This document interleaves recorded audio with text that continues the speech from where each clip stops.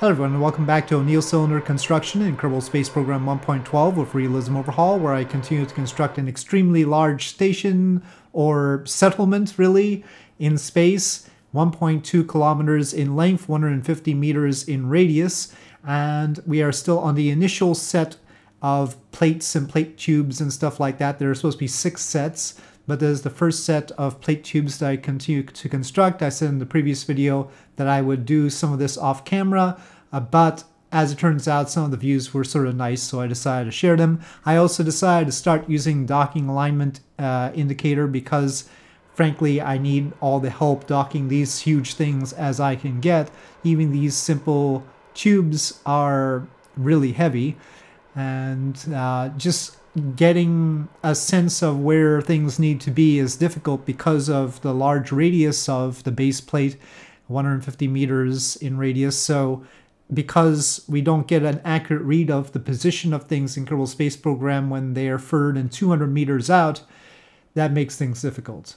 So anyway, some more docking here. Now in daylight, each of these has a controller in. They weren't initially supposed to have controllers in or independent RCS, but using tugs for all of it turned out to be way too time consuming, especially given the fact that we will ultimately in total have 36 of these, well, actually 72 of these tubes because I'm pairing them up. So yeah, that's a lot of docking procedures and huge docking procedures.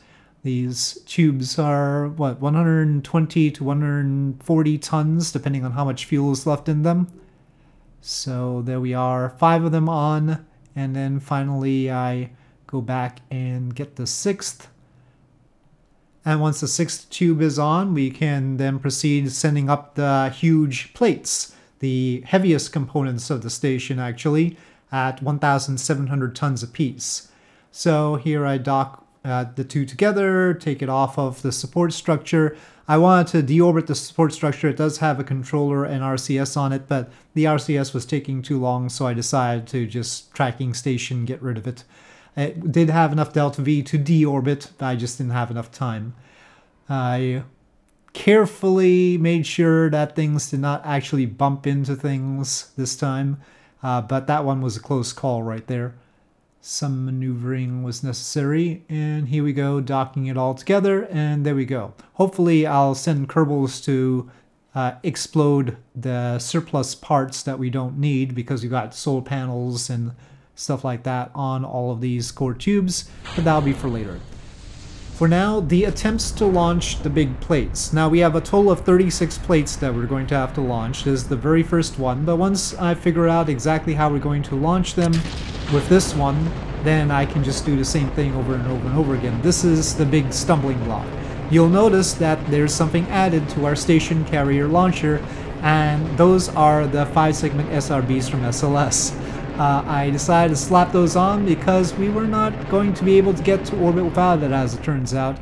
Size-wise, the physical size of the plates are meant for the station carrier. The mass of the plates, however, I tried my best to calculate based on an aluminum structure, and they are too heavy for a station carrier because it is an SSTO. So I tried to add boosters. They sort of exploded there when they decoupled, but didn't actually kill the launcher this time.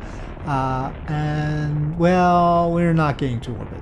And we do not have enough delta V here with the 8 SLS SRBs. So I decided to put bigger SRBs and more of them. So here we have AJ260s. These are from my Sure Strut engine pack. They are a replica of the real-life largest solid rocket boosters ever tested. We have 8 lighting on the ground and then 8 lighting in mid-air. So those are at the top there, above the first 8. And well, it was more promising in general, but there's lots of issues here. There's trajectory issues, right?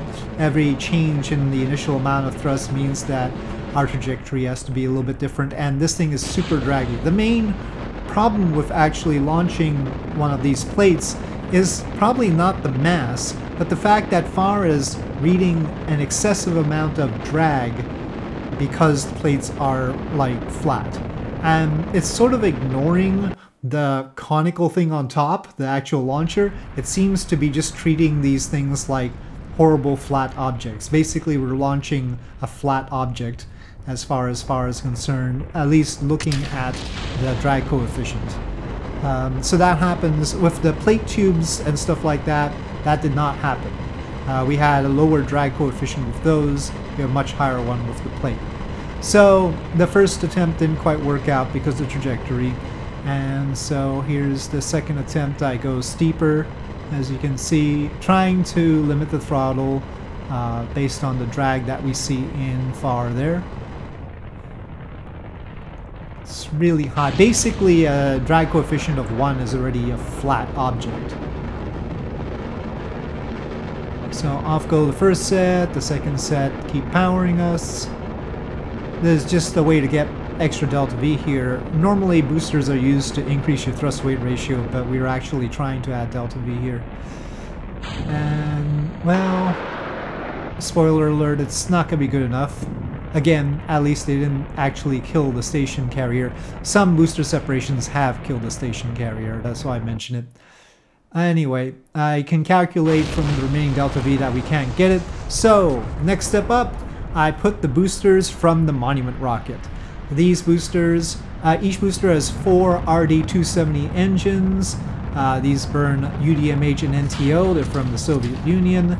Altogether, that means that currently we have 64 of those RD-270 engines on the boosters, and so that's a lot of power. In fact, that means that the station carrier has the same amount of power and the same launch mass as the Monument launcher. I think I'm morally opposed to any launcher larger than the Monument launcher. I think if you can't fit it on the Monument launcher, you've done something wrong. So we basically got a conical shaped Monument launcher. The reason I'm not using the Monument launcher from the get-go for launching the plate is because the plate would look really horrible at the top of the Monument launcher, because the Monument launcher is only 32 meters in diameter at the base, but 24 meters with the second stage. And so any fairing that's above 32 meters in diameter is rough, and these plates would require at least a 50-meter fairing, probably more. In the long direction, they're more than 50 meters. Okay, there we go. We have made orbit. And, well, the problem is that I need to rendezvous, and I'm using the station carrier to do the rendezvous, which is probably not a brilliant idea, and we had boil off. So I added MLI layers and tried again. MLI layer is surprisingly not very heavy on this very, very large station carrier. I have no idea how it calculates that. But they're not heavy to begin with, and they shouldn't be used for that, but we don't have a foam option. So I used them, used the MLI layers to simulate foam to try again. And so here we go. Now, before anybody says, of course I know that tilting the boosters out like that is not as efficient as having them fire straight down, but with the body of the station carrier being what it is, this is just more photogenic, okay? I might still ultimately consider turning them so that they're straight, but for now we'll keep them like this, because it did make orbit. I don't know if the amount of delta V it had remaining when it made orbit was enough to do the rendezvous, but we would need the boil off to be controlled in order to see that. Well, off go the boosters, and again we have explosions. I never seem to have enough of the separatrons for these things. We might need large solid boosters in order to separate these other enormous boosters at the rate we're going. But anyway, I think it was a sort of decoupler malfunction there. There are special decoupling rockets for those boosters, but they never seem to work right. I just need to fix that part. Anyway, the station carrier continues on to orbit. It does in fact make orbit, but again not with a huge amount of delta V, and no changes to this particular trajectory helped. And actually the MLI layers didn't help on the boil off. We continued to have boil off for some reason despite the MLI layers, and I checked that it was reading that the MLI layers were on. So I'm going to need to do some other fixes for next time. Mainly I need to not time warp so much. If we could launch when the cylinder is really close, then I don't have to do as much time warping and I don't have to worry about boil off. So I'll probably go with that strategy. So a better launch window and better launch insertion would be the good way to go. But maybe I need to straighten up the boosters. There are a lot of possibilities here. For now, I have not been able to get the first plate over to the O'Neill cylinder, and this has been the progress report on that struggle. Incidentally, for the docking, the plates do have their own RCS thrusters and hydrazine fuel, but it's not enough to actually do the rendezvous as far as I can tell. So, for now, thank you for watching. I hope you enjoyed this video. If you did, please do press like. If you have any comments or suggestions, please leave them in the comment section below, and I'll see you next time.